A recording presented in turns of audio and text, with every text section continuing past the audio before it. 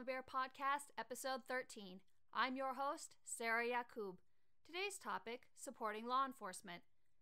As a former Los Angeles County Deputy District Attorney, I had the pleasure, the honor, to be trained by and of working with some of the best local, state, and federal law enforcement in the country. I was blessed to work in an office that invested in training, instilled values like wearing the white hat and doing the right thing, and with strong leadership from which to learn. One of my favorite supervisors, a Republican, taught me a lot.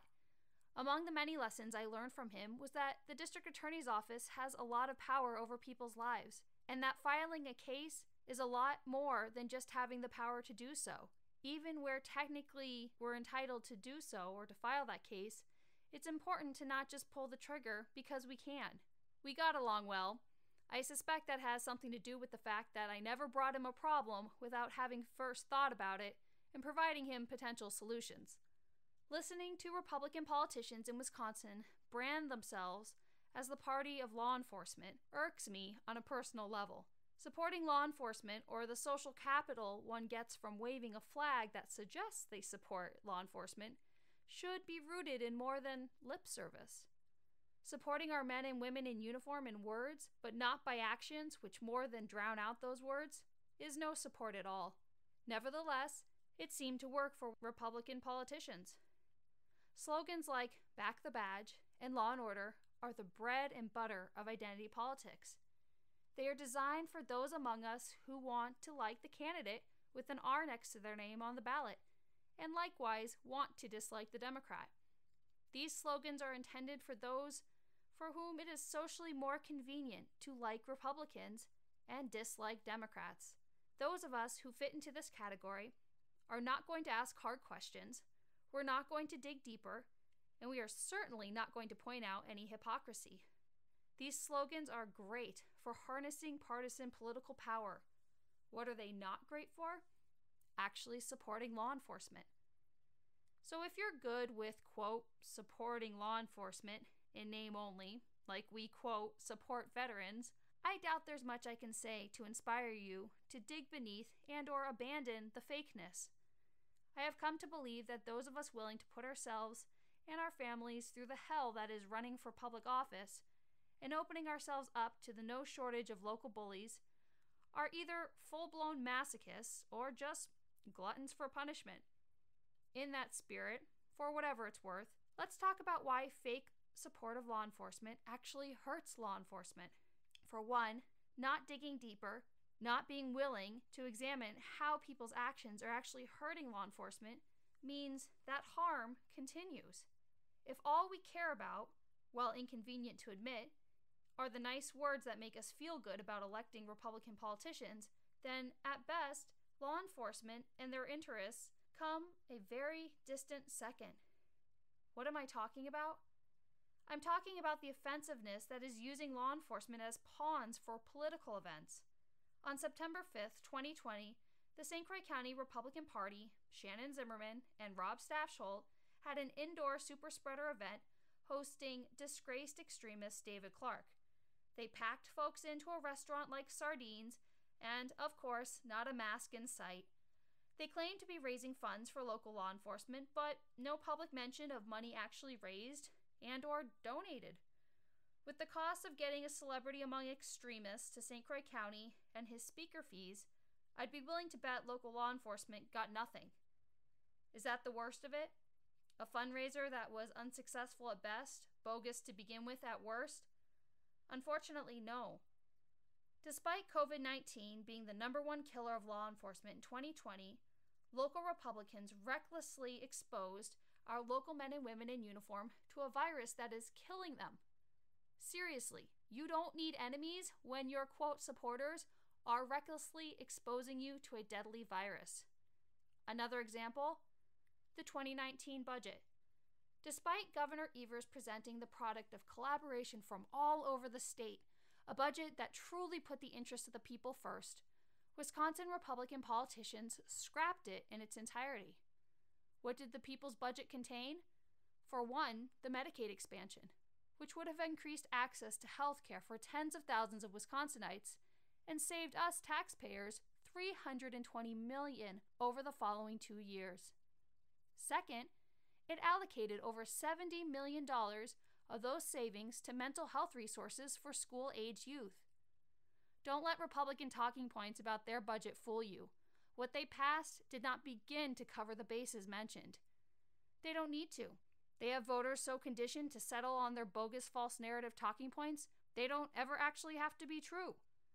Unfortunately, while lies protect their political hide in the short term, those lies don't protect those hurt by the reality of the situation. So what does healthcare have to do with law enforcement? Actually, a lot.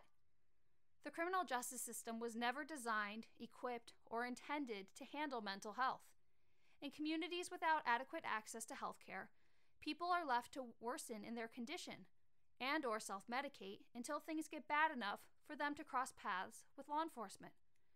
Law enforcement end up shouldering the stress of handling problems never meant to be allocated to them on their plate.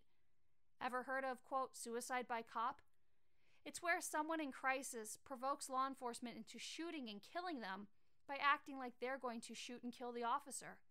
To Wisconsin's Republican politicians who continue to obstruct access, particularly rural access, to mental and addiction health care, stop saying you, quote, back the badge, because let's be real, you don't.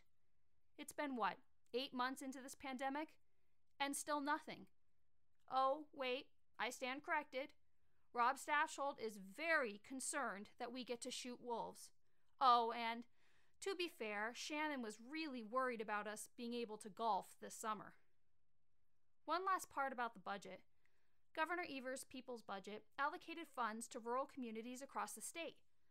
Republican politicians from those communities quietly ignored that relief and then, of course, failed to include it in their tax cuts for the wealthiest handful of Wisconsinites' budget. Want to know something ironic? It is the Republican politicians of Wisconsin who are literally defunding the police. The tragedy is that all they have to do is lie about it and, ta-da, we, the voters, fall for it. We talked about what supporting law enforcement is not. Let's finish up with what it is. Supporting law enforcement is giving them the support needed for training and screening for hiring. It is providing resources for the secondary trauma that is a very real and insufficiently accounted for part of the job.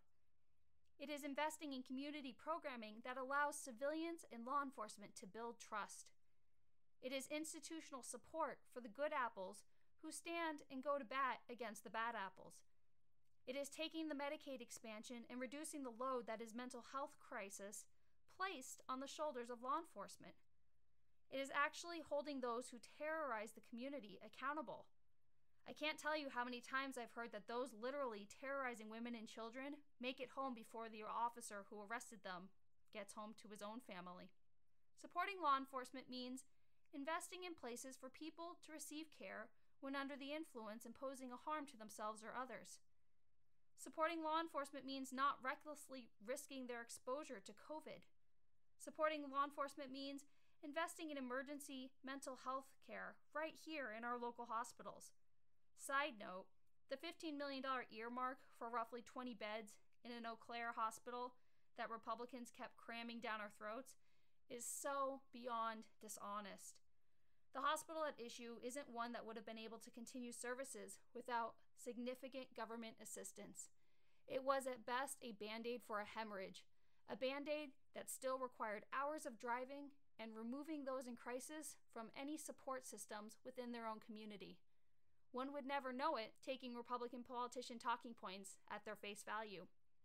If I sound angry, it's because I am. I am sick of politicians lying while people and communities continue to get hurt. I'm sick of those lies working to empower the liars while people and communities continue to get hurt. Republicans and the dark money backing them spent in the ballpark of $1 million in our small towns to try to convince people to hate me. Why? Because if successful, perhaps folks will bully me into silence. Or maybe people just won't listen to what I have to say. Guess what, boys? I'm not shutting up, and I'm not going anywhere. $1 million is a lot of money. I'm very flattered. What that tells you is that they know I'm right and are scared that you'll know it too. Episode 14 tomorrow. See you there.